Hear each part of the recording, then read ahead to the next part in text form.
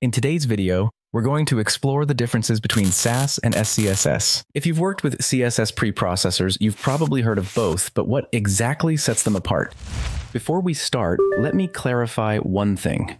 Both SASS and SCSS are part of the same scripting language that compiles into CSS. They offer the same powerful features, making writing CSS easier and more powerful, such as variables, nesting, partials, mixins, and functions. So what is the difference? Actually, the difference lies in their syntax.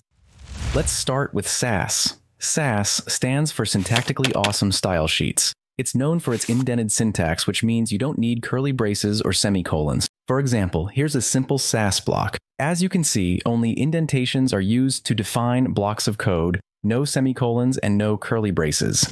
On the other hand, SCSS, which stands for Sassy CSS, follows the more traditional CSS-like syntax, meaning you will still use curly braces and semicolons to define blocks of code. Here's what the same code looks like in SCSS. Notice how it looks almost identical to regular CSS with just a few added features like nesting.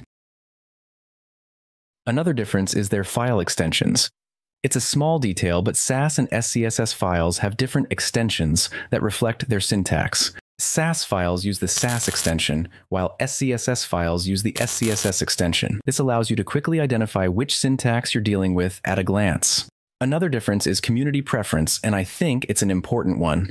SCSS tends to be more widely adopted, especially in larger teams and projects.